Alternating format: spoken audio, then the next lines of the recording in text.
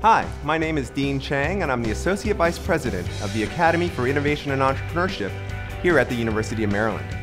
Welcome to a special edition of TurfVision. In recognition of our third annual 30 Days of Entrepreneurship, we're at Startup Shell.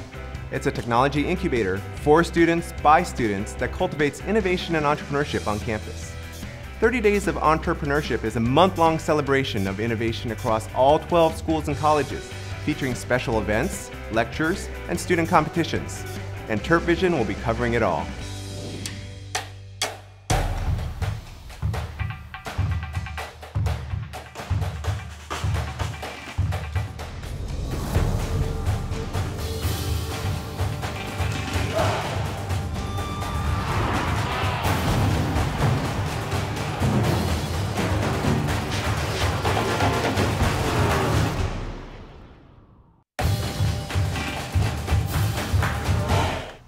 It's the nation's best competition for student entrepreneurs. It's Cupid's Cup, created by Maryland alum and Under Armour founder Kevin Plank with the Smith School of Business and the Dingman Center for Entrepreneurship. And this year's competition saw some of the most innovative ideas yet.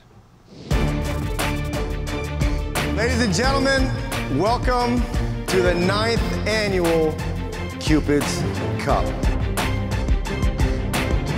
More than 1,000 people filled the Clarice Smith Performing Arts Center to hear from the country's top entrepreneurial talent, as well as a panel of visionary entrepreneurs.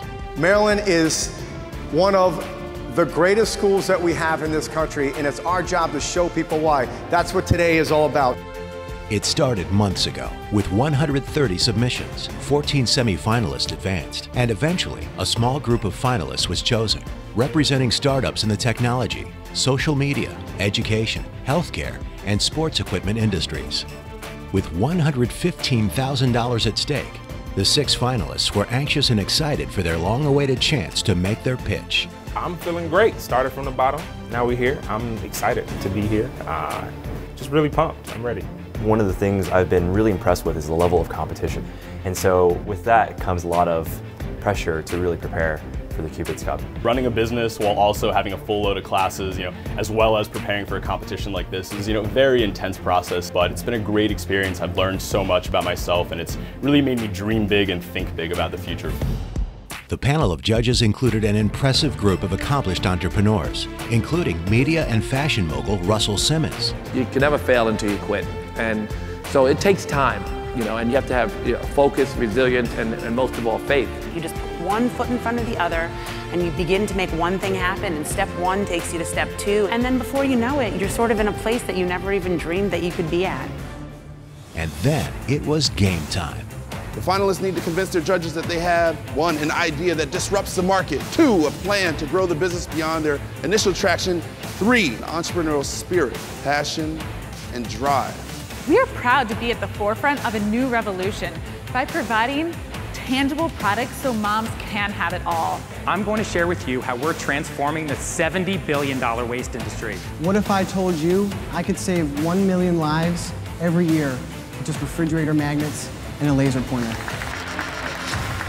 Once all the pitches were delivered, it was time to announce the winner. Today, though, while there's 6 amazing companies and 6 amazing entrepreneurs on the stage, there's only going to be one winner. And that winner is Disease Diagnostics Group.